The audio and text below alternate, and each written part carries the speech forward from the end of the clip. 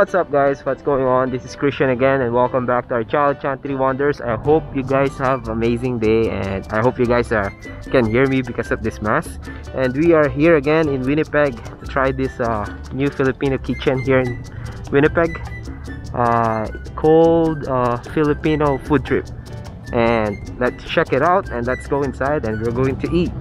We're going to eat lunch, Filipino style. See you inside. So this is the front of the house, Foodtrip Kitchen. Let's go inside. Ooh. There we go, Foodtrip Kitchen. That's my wife. Ooh. So if you're going to dine in, they have a contact form over here, and they're open for dine-in, right? So there you go. Sign in here.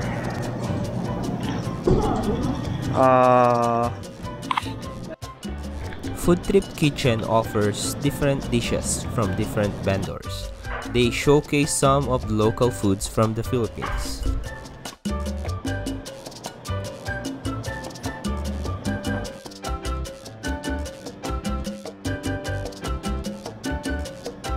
It's over here, Coco Crumble. Ooh, ube makapuno. It's a Filipino style cake. What's that? Chili oil? Yun. Yeah, Bema cake rolls. Ooh, what's this? Mocha roll, Oreo cake, chocolate, ube makapuno, ube custard. Ooh, looks good. If you're going to order here, you have to download the QR scanner and scan this one. So let's do that.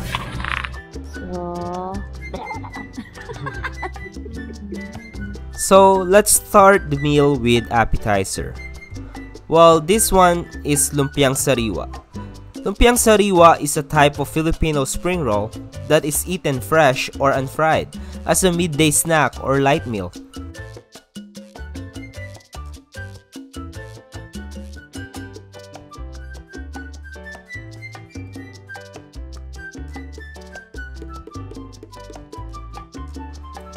This fresh spring rolls is a Filipino vegetable dish composed of different vegetables with a soft wrapper garnished with sweet sauce and crushed peanuts.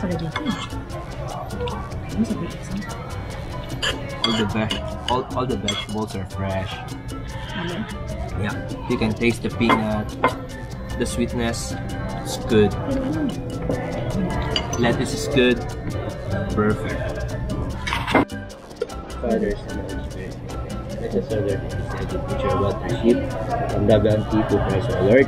Amen. Ooh, thank you. This is Sisig, one of the most favorite pulutan or beer much of the most Filipino in the Philippines. This dish made from parts of pig head and pork liver, usually seasoned with calamansi, onions, and chili peppers. And the best part is, they serve it on a hot sizzling plate.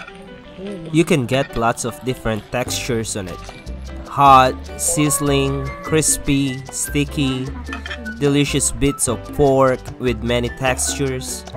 Goes really well with beer or rice. So first bite of sisig. Siyempre, famous sisig. Ang sarap ng tapang. Ang sarap. Sarap nga.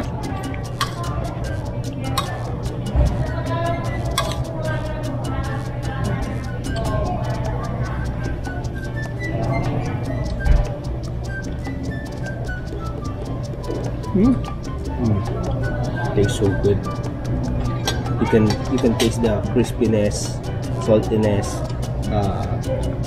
everythingness.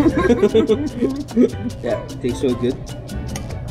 Feels like actually this is a beer match in the Philippines. So sisig, called it sisig. It's a drinking food. Drinking food. So, but for us, it's better part. Goes with rice. Better part na. This another dish called sinigang. Sinigang is a native sour soup in the Philippines.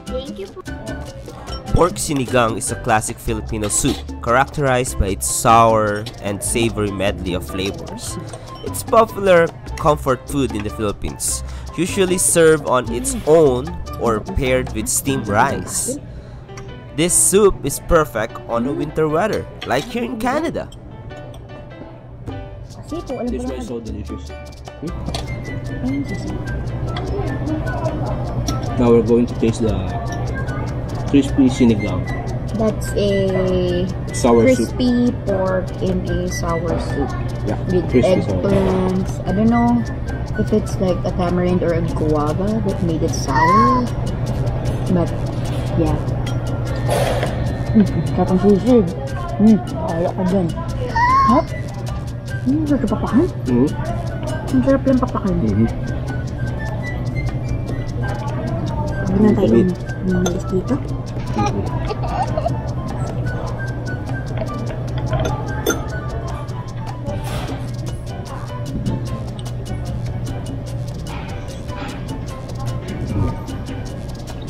Di ba napaka-zooping ng... It's refreshing. So if it's the bowl of sinigang, this is good for what? For people? yeah, for $20, $20. The soup is so refreshing. You can taste the tamarind. It's sour, so good. It's tangy.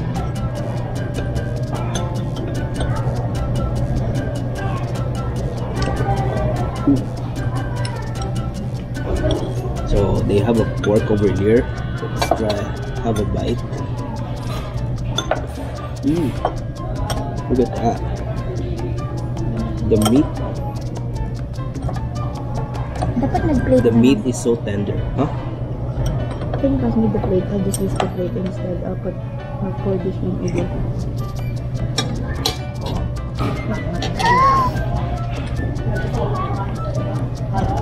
The pork is so tender. It's so good. It's really good. I really like it.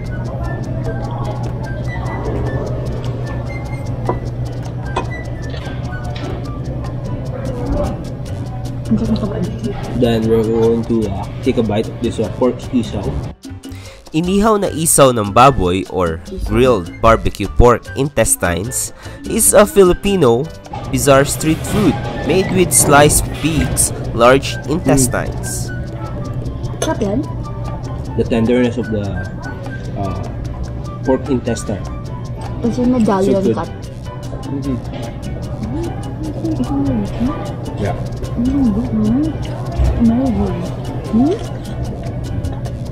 The texture, the what do you call it? Tenderness, so good.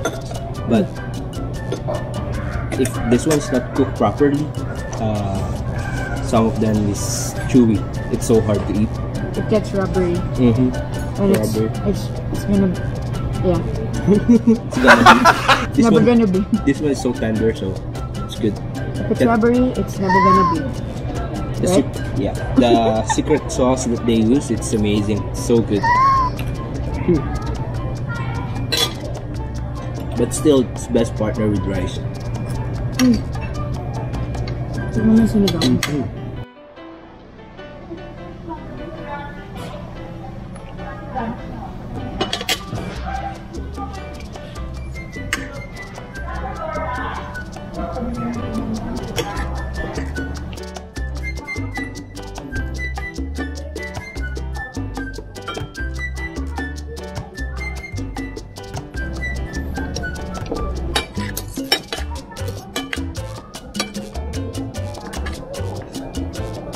Ang banquet hall doon, ganda. Ginawa nila ng kitchen na doon.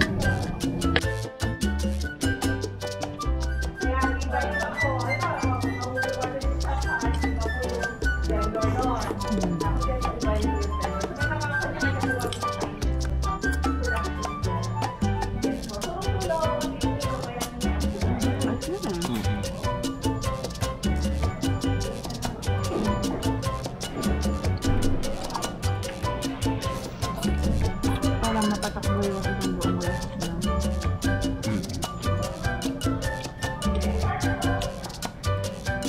The vegetables are so fresh.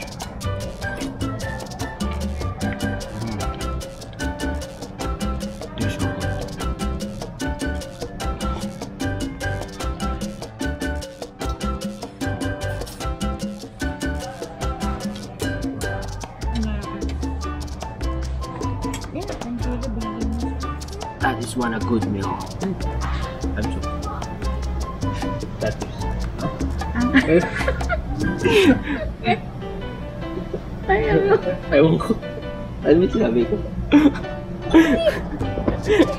Take two. That was a good meal, mga boss idols.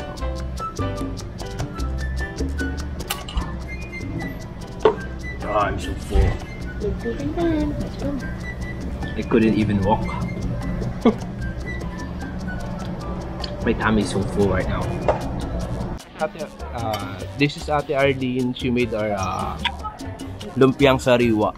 The vegetables, it's really good. Yeah. Invite niyo naman po sila dito. Hi, hello po mga kababayan. Visit po kayo dito sa Foodtrip Kitchen. Nandito po yung mga iba't ibang klase ng pagkain. So, para ma-experience nyo gano'ng kasarap ang sa Foodtrip Kitchen. Yes. Thank you, ate. Let's go! Ate, thank you. Bye-bye. Salamat din Bye-bye po.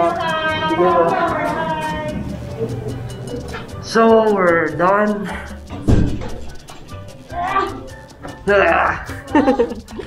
Oh, it's so hard to walk right now. We're full. And it's a highly recommended Filipino kitchen place.